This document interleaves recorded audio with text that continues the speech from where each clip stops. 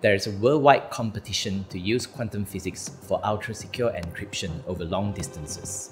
We've cloned light at the quantum scale, and our work may bring us one step closer to this goal. Quantum computers will solve intractable problems, but we'll still need a network to send this information. One of the obstacles in sending quantum information is that the quantum state degrades before reaching its destination.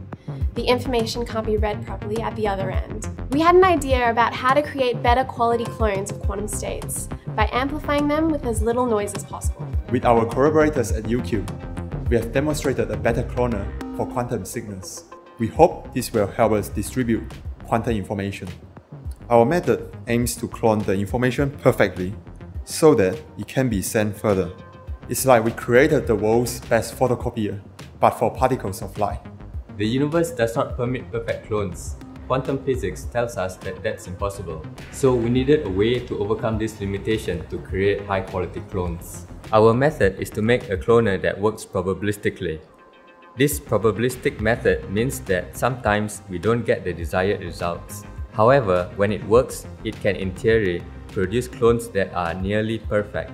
We've made this work well enough for us to clone 5 copies of a single quantum state.